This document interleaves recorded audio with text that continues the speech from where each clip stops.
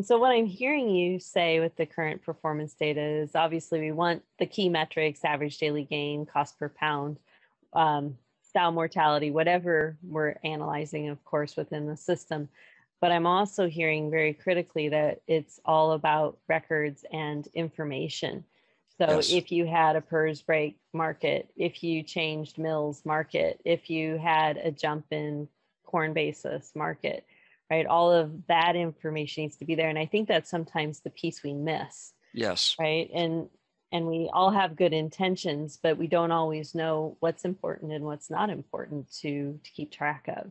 And that's something that I'm always cognizant of is in many of the systems, I like to have a good relationship, obviously, with the system that you're working with, but many times in my job, I don't get there as often as I would like. And anytime you have a consultant, and you always have to be careful, and I'm thinking about it from the consultant side, gets a snapshot picture and may not know all of those background things that are going on in a business that you need somebody to help interpret what's happening.